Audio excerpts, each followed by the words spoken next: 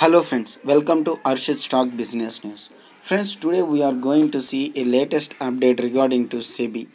Friends, yesterday SEBI appoints forensic auditor to vet financial statements of Suzlon Energy. So friends, this year everything completed financial year. So after research of from restructuring plan from last year mid to this year, how Suzlon Energy performed. They want a clear view on this company. So due to that, they given an extra eye to see the audit of that company.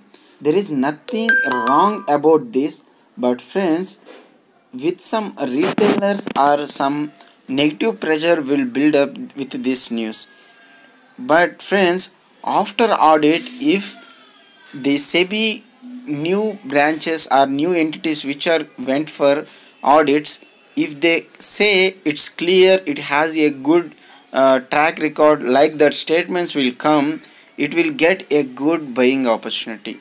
But friends, present this news makes somewhat what you called negative impact on this share. So friends, see here, SEBI given this receipt of letter to perform extra forensic audits. So going forward, why it happens means future, that means past Suzlon auditors and Suzlon management given wrong directions for the investors. That means they said in annual meetings and financial audits, we are having orders. But friends, in real, that's not, they didn't have any orders. So with that, the Suzlon performance very weak and they came to lower levels. But after restructuring and with support of SBA, Suzlon Energy promoters pushed nearly 4,400 crores for the uh, operations and for the development of the company.